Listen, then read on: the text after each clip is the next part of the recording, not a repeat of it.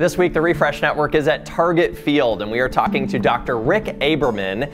He is the Minnesota Twins Director of Peak Performance, essentially the team's psychologist. He also works with a number of other teams here in the Twin Cities. I hope they have a better sense of themselves as a person, as people. A great conversation and some good life lessons that we can all implement in our own lives.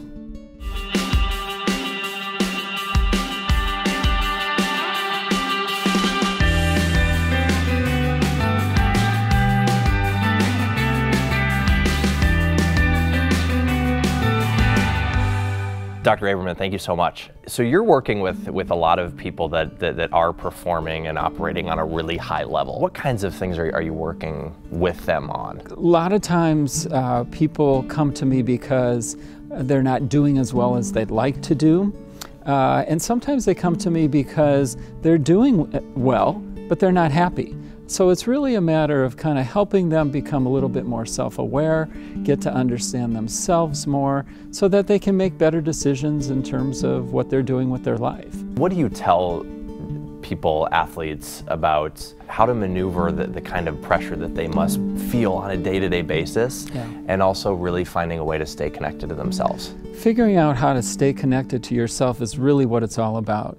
And the more successful we are, the more people notice.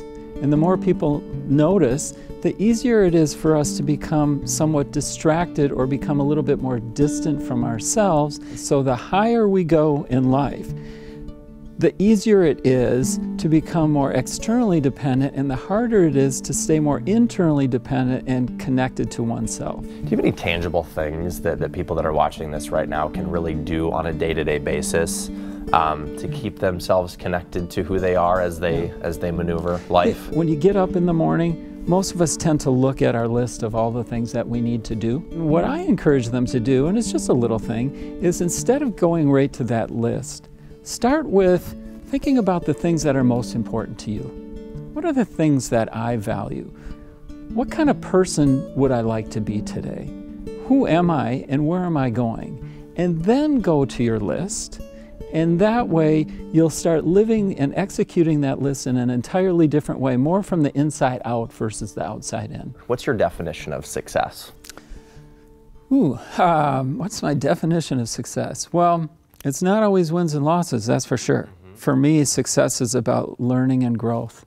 Am I growing as a person? Have I learned something today? Complete this sentence.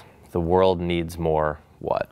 I think the world needs more compassion and empathy. Empathy is something that is critical to everything we do in terms of our effectiveness.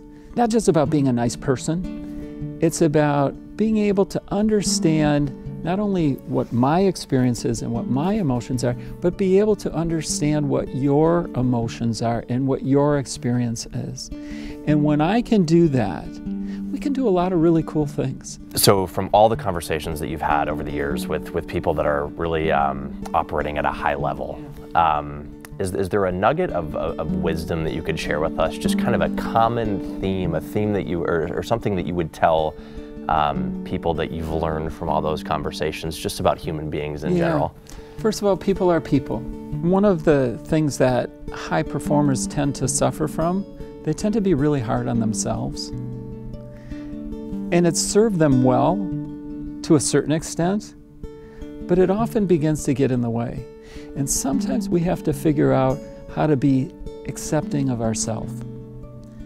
Like, you know what? Maybe I'm good enough.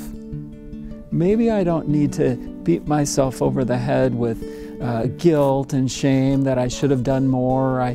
Sometimes I just have to accept that, you know what? I've worked hard, I prepared. Am I perfect? No.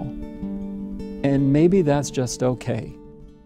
A big thank you to Dr. Aberman for sitting down with us. A lot of really good things that we learned from the conversation. Be sure to follow the Refresh Network on Facebook, Instagram, and Twitter, and we will see you all next week.